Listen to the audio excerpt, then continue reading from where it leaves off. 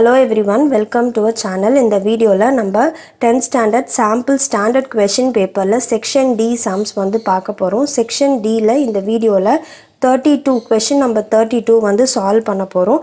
To fill a swimming pool, two pipes are used. So ஒரு swimming pool fill பண்றதுக்கு two pipes வந்து use பண்றாங்க. ஒரு pipe வந்து larger diameter pipe and another pipe வந்து smaller diameter pipe. So larger diameter pipe வந்து 4 hours use பண்றாங்க. Smaller diameter pipe வந்து 9 hours யூஸ் பண்றாங்க. ரெண்டு பைப்பையும் யூஸ் பண்ணி half of the pool தான் வந்து fill பண்ண முடியுது. Find how long it would take for each pipe to fill the pool separately. So இந்த larger diameter pipeையும் smaller diameter pipeையும் வந்து யூஸ் பண்ணும்போது தனித்தனியாக யூஸ் பண்ணுறாங்க. எவ்வளோ hours வந்து எடுக்கும் அந்த பூலை வந்து ஃபுல்லாக ஃபில் பண்ணுறதுக்கு அப்படின்னு வந்து கேட்குறாங்க. If the pipe of smaller diameter takes 10 hours more than the pipe of the larger diameter to fill the pool. So என்ன சொல்கிறாங்க, ஸ்மாலர் டயாமீட்டர் பைப் வந்து 10 hours more வந்து எடுக்குது, அதிகமாக எடுக்குது லார்ஜர் டயாமீட்டரோட அப்படின்னு வந்து சொல்கிறாங்க. ஸோ ஃபஸ்ட்டு வந்து நம்ம என்ன எழுதணும் அப்படின்னா, so let the time taken by larger diameter pipe be x hours.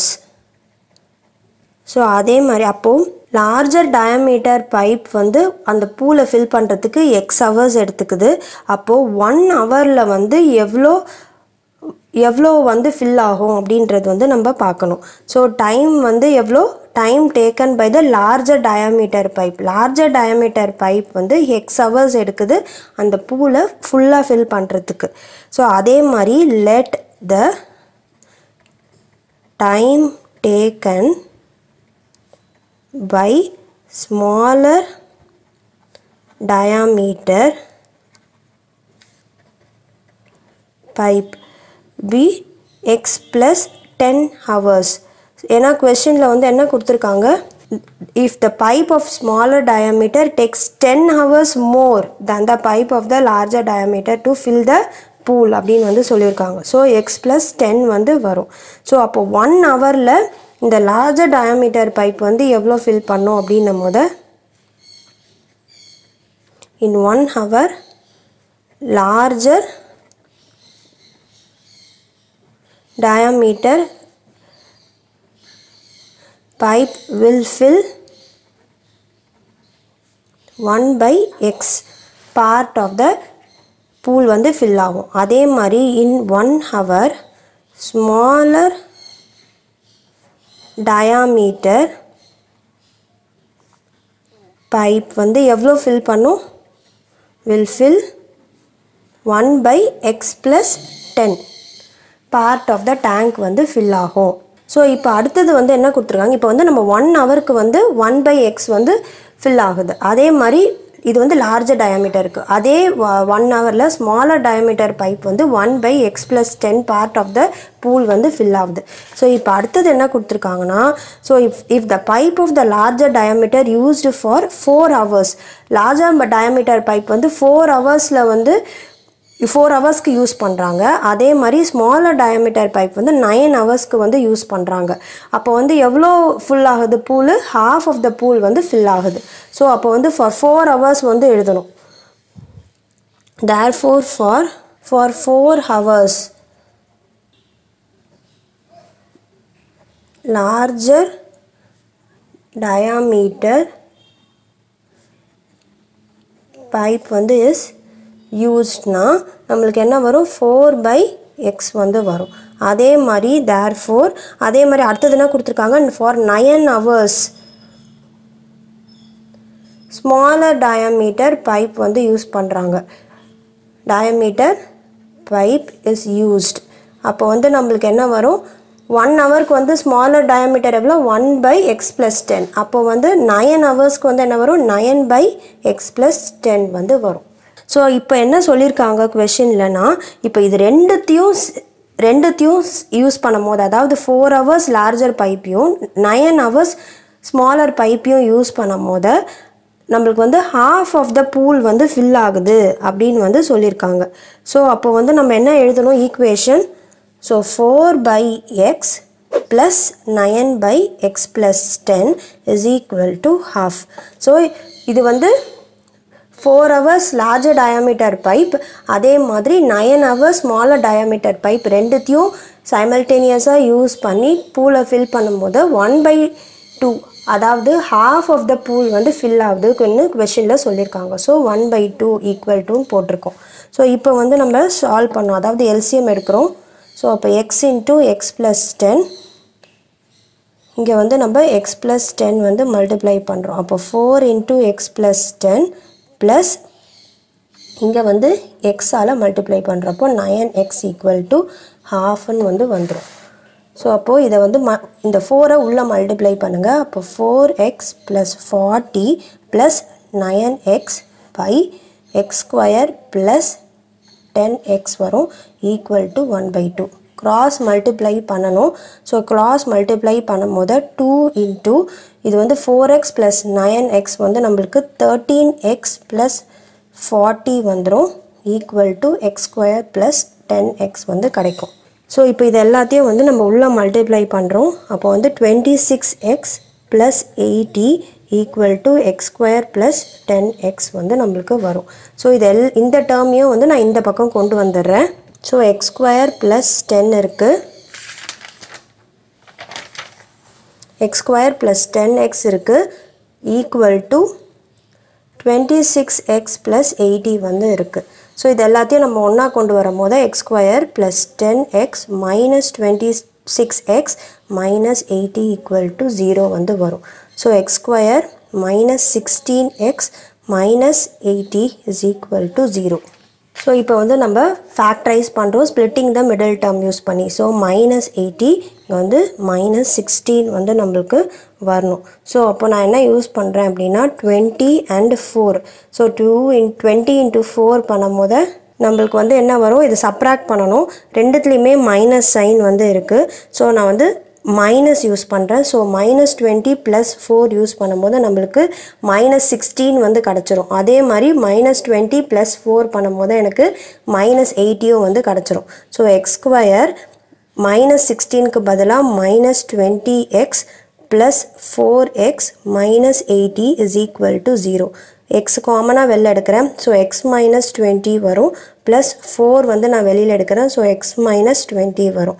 That is equal to 0. So x plus 4 into x minus 20 equal to 0. So x is equal to என்னது, எனக்கு 20 வரும். அதே மாதிரி x is equal to -4 வந்து வரும். So இது வந்து நெகட்டிவில் இருக்கிறதுனால நம்ம வந்து இதை நெக்லெக்ட் பண்ணிவிடுவோம். ஸோ x வேல்யூ வந்து 20, அதாவது time taken by larger pipe வந்து நம்மளுக்கு என்ன வரும், எக்ஸ் ஹவர்ஸ்னு வந்து நம்ம எழுதியிருக்கோம், அதாவது 20 hours. அதே மாதிரி time taken by smaller pipe எவ்வளோனா எக்ஸ் ப்ளஸ் 10 ஹவர்ஸ்னு எழுதியிருக்கோம். அப்போ வந்து 20 + 10 தட் இஸ் 30 hours வந்து வரும். ஸோ இதுதான் வந்து நம்மளுடைய ஆன்சர். ஸோ இப்போ வந்து நெக்ஸ்ட்டு இந்த ஆர் கொஷின் வந்து நம்ம பார்க்கலாம். இப்போ நெக்ஸ்ட்டு வந்து நம்ம இந்த ஆர் கொஷின் வந்து நம்ம பார்க்கலாம். ஸோ இந்த ஃப்ளைட் ஆஃப் 600 கிலோமீட்டர் அப்படின்னு வந்து சொல்லியிருக்காங்க. ஸோ அப்போது டிஸ்டன்ஸ் வந்து என்னது, டிஸ்டன்ஸ் இஸ் ஈக்குவல் டு 600 கிலோமீட்டர்னு வந்து நம்ம எழுதிக்கணும். was slowed down due to bad weather. Its average speed for the trip was reduced by 200 km/h from its usual speed and the time of flight increased by 30 minutes அப்படின்னு வந்து சொல்லியிருக்காங்க. So அப்போது first நம்ம என்ன எழுதணும், speed வந்து எழுதணும். That is average speed. Let the average speed is equal to x km/h. So இப்போது இதுக்கு வந்து நம்ம டைமும் வந்து எழுதிக்கலாம். ஸோ அப்போ டைம் ஈக்குவல் டு நம்மளுக்கு டிஸ்டன்ஸ் வந்து எவ்வளோ, 600 by speed வந்து x. ஸோ எப்படி எழுதுகிறோம் அப்படின்னா distance equal to speed into time. So எனக்கு டைம் வேணும், time equal to distance by speed. இந்த ஃபார்மேட்டில் நான் எழுதியிருக்கேன். நெக்ஸ்ட்டு வந்து நியூ ஸ்பீட், அதாவது இந்த ஆவரேஜ் ஸ்பீட் வந்து யூஷுவல் ஸ்பீட் வந்து எக்ஸ்ன்னு எடுத்திருக்கோம். reduced by 200 km from its usual speed அப்படின்னு வந்து சொல்லியிருக்காங்க. ஸோ அப்போது let the reduced speed is equal to x minus 200 kilometer per hour. அப்போ அதுக்கான டைம் வந்து நம்மளுக்கு எவ்வளோ வரும்? டிஸ்டன்ஸ் வந்து 600 அண்ட் ஸ்பீட் வந்து x minus 200ன்னு வரும். ஸோ இப்போ கொஷனில் வந்து என்ன சொல்லியிருக்காங்கன்னா, its average speed from the trip was reduced by 200 km per hour from its usual speed and the time of flight increased by 30 minutes. அதாவது நம்மளோட ஆவரேஜ் ஸ்பீட் வந்து எவ்வளோ? 600 by x. அதாவது டைம் டேக்கன். இது இப்போ எல்லாமே வந்து நம்ம டைமில் வந்து நம்ம எழுத போகிறோம். ஏன்னா அவங்க வந்து என்ன சொல்லியிருக்காங்க, 30 minutes இன்க்ரீஸ்டாக வந்து போகிறாங்க. அதாவது அவங்க ரீச் ஆகிற டைமோட வந்து 30 minutes அதிகமாக ஆகுது.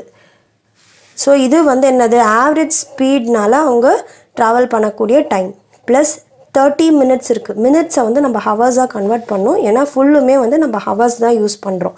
ஸோ அப்போது 30 by 60.